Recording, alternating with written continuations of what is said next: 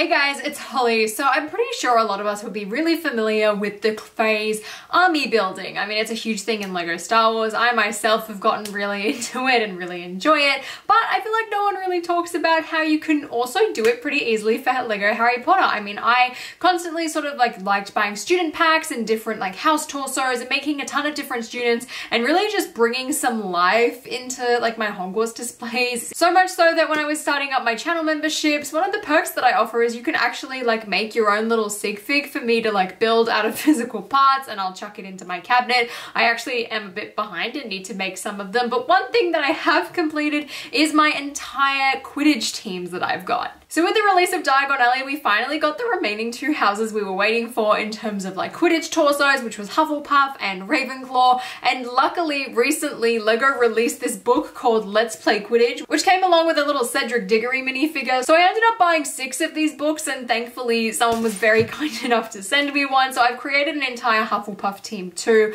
A bunch of them are just custom figures, some of which are based off name characters, i.e. the entire Gryffindor team, and then some people are just random characters that I've made in order to fulfill my sort of squad, so I wanted to show you all of them today. So first up we have the Gryffindor team, and these are the only ones that at least I know every single character of, and that is purely down to this one PlayStation game on the PlayStation 2 years ago. So I sort of use that as the basis, and really this centers around Harry in his first 2 years and sort of the range and age of every character at that point. It was just easiest to do Quidditch wise. I mean, you got Harry sort of with his short legs in the set, same with Oliver Wood, and then I could just go and buy a bunch of other Oliver Woods and then just get some white legs for the Weasley twins, but I'll show you all of them individually.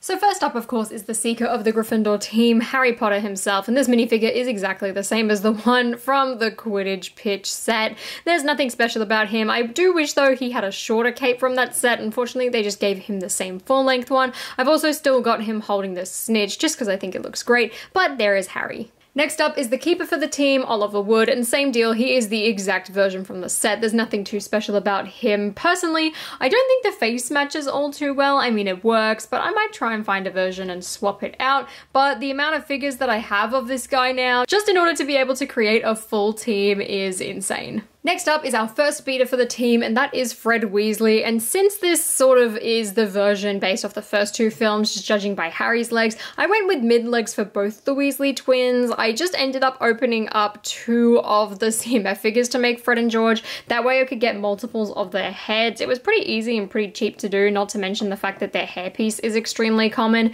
And then the white legs I just ordered off Bricks and Pieces as they featured on 11 in the Stranger Things set. It was by far the cheapest way to get a hold of them. Then of course with Fred you have to have George, and I've actually given him the beater stick from the 2010 LEGO Harry Potter Quidditch pitch set. I hope to get some more of them so that I've got 2 beater sticks for every team member. And then I did something that I saw on Instagram, I can't even remember who posted it, but it was to stick one of the superhero stands out the end and then put the old style quaffle balls, which are actually Technic balls, on the end so that it looks like he's beating it, which I thought was hilarious and I absolutely loved it. So I've done that and given it along to George. Then lastly are the 3 chasers, starting off with Katie Bell. Now Katie Bell, you'll see that she has long legs, but then was also still in the movies in the Half-Blood Prince. She's an interesting one. She's featured at all sorts of ages. I mean, in the first 2 movies she looked quite tall. So I did keep the tall legs, though I might swap them out to mid-legs, I'm not entirely sure. But I've given her the 2010 Hermione Granger, also the 2011 Padme face, and then just a regular sort of reddish-brown ponytail to match sort of the reddish-brown hair that I feel like she has in the movies. Next up is the newest addition, and this is Angelina Johnson. Now she's actually using the Monica Rambeau head from the Marvel CMF, and then that same ponytail piece just in black this time around. I am really thankful for that Monica head right here. I think it's amazing, firstly, that we were able to get more different skin tones and different face prints. Also, I think the facial expressions are perfect for Angelina Johnson, which makes me really, really excited. I'm lucky that I was able to get quite a few multiples of that character CMF, because I think this face looks perfect. Then the 7th and final member of the team is Alicia Spinett, and she's got the Iden Virtue something or other, I can't remember her last name face, from the Battlefront sets for LEGO Star Wars, and then I've given her that black cheerleading ponytail that came on that red cheerleader, I think it was series 7 or 8, same deal again as well, she has got those long white legs, and she is the last chaser and last member of my Harry Potter Quidditch team for Gryffindor. So next up, we're going to take a look at the Slytherin team, and similarly to Gryffindor, there are quite a lot of named characters in this, and I mean that purely comes down to, you know, Draco being on the team, but as well as them giving us 2 named characters in the Quidditch match set, meaning that only 4 of them are completely custom, so let's go and have a look at the Slytherins. First up is our Seeker for Slytherin, and of course that is Draco Malfoy, and this is the version of the original Harry Potter CMF, and this is what I sort of mean by I wish Harry had a shorter cape. Draco's got one, and I think it looks a lot better on the figure. You can sort of see the legs. Hopefully one day there'll be a sort of dark red version that I can get to put on Harry, but for now I guess they'll just not match, but there's really nothing too special about this figure, but he did come along with a green broom, which is pretty cool, so I do usually use that. He also had a wand, so usually I just sort of keep that in his hand as well, but that is Draco.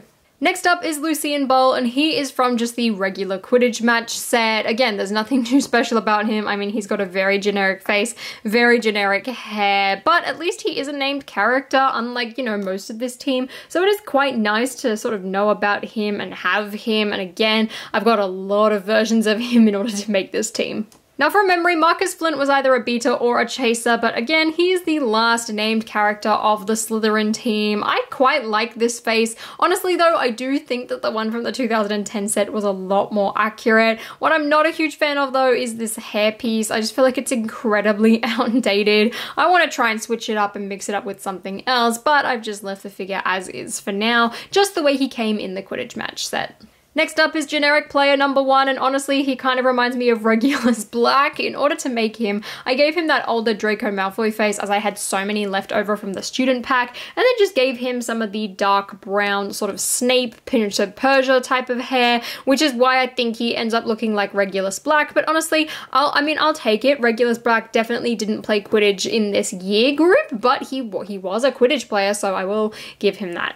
Next up is generic player number 2, and honestly, she is an entire mood. I really like the figure that I made for this. Firstly, her hair, I actually am pretty sure I got from a Builder minifigure several years ago. I love the braided piece. I mean, if you're playing Quidditch, you're going to want to have your hair tied up, otherwise it's going to get in your face. So I think it's really good for that. But also, I absolutely love this face print. It is double-sided and is Tina Goldstein's version from the Fantastic Beasts figure in the original Harry Potter CMF. I mean, the other side is incredibly happy, but I thought her grumpy face, you know, being a Slytherin player, being really angsty, I thought this one matched so much better.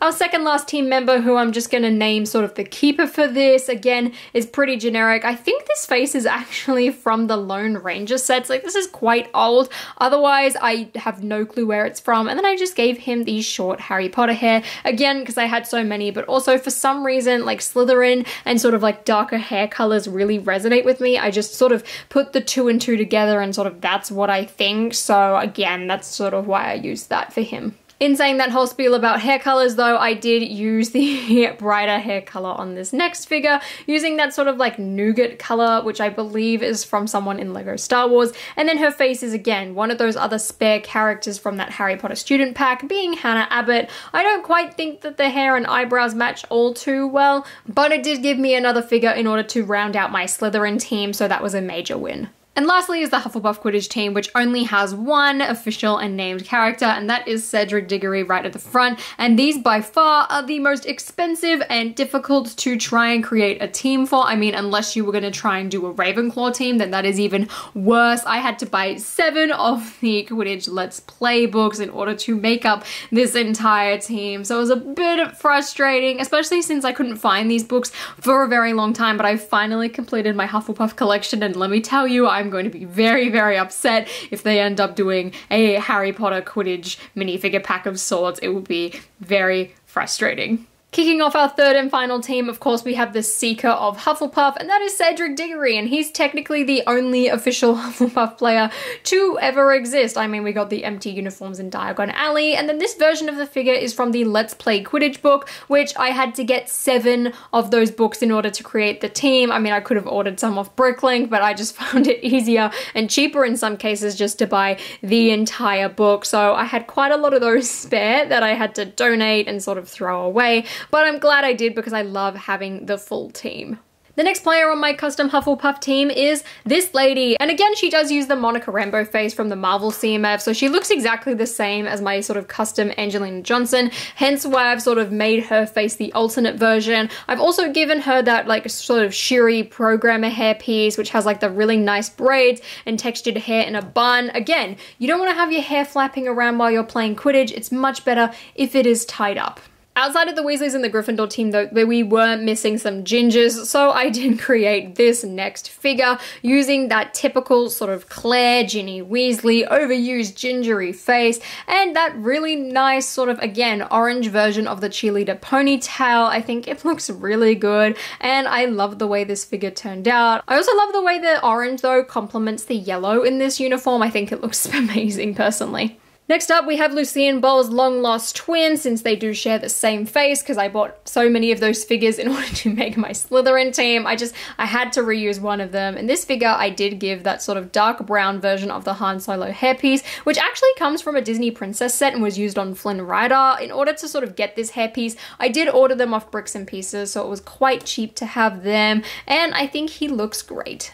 Moving along to our next Quidditch player, and honestly, I feel like this guy needs some mid-legs just because he does look a bit younger, sort of using that Will Byers face from the Stranger Things set. And then again, because I had so many Lucien Balls, I did reuse the hairpiece on this one here to make him. I quite like the expression that he sort of looks a bit more scared or sad, even though, you know, Hufflepuffs are typically supposed to be sort of quite happy. I think it's a really nice switch up, and again, I like how this guy turned out. Second to last, we have this lady, and I do want to swap out the hair eventually. I need to get some more sort of black tied up hair pieces because her hair is just going to get everywhere in her face if she attempts to try and play Quidditch. Like, it's out, it looks luscious and gorgeous, but it is going to get everywhere. I think I might actually swap this out with sort of that half up, half down, but again, it would get in her face, but at least most of it would be tied up so it wouldn't quite get in her eyes. For the face, I'm using that, you know, regular sort of set Tina Goldstein, also Monica from Friends, and even Katie from Shang-Chi head.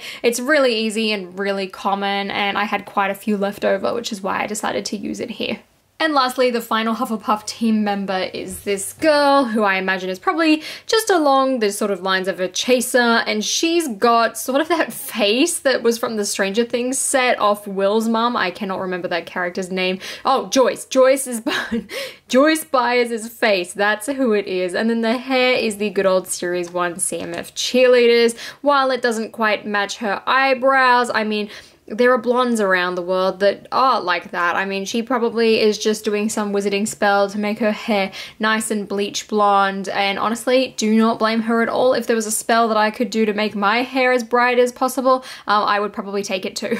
So there are all of my Quidditch teams. I've currently shoved them all on these little base plates so I can sort of put them all on display, and I think they look absolutely fantastic. I really hope that we can get a super cheap and accessible Ravenclaw torso like we did for the Hufflepuff ones. I mean, admittedly, this was still more than I was like hoping to spend on a Quidditch team, but it's a lot better than like 40 bucks a pop, not to mention the fact that the Ravenclaw ones didn't come with a cape. So hopefully one day I'll be able to have Ravenclaw as well and complete out my entire squad. If that happens with a minifigure accessory pack, I will be a bit annoyed, to be honest, considering how much money I invested into getting these guys, but I guess I can always just sell the additional figures if I want to and only keep Ravenclaw. But thank you guys so much for watching this video, and if you enjoyed it, please give me a thumbs up and consider subscribing to my channel down below, and let me know if you've created an entire Quidditch team or if you plan on taking any of these ideas as well, or even have ideas for proper characters that I can make inside of the teams if you guys know the named characters more better than I do, I guess. And until next time guys, I'll see you later.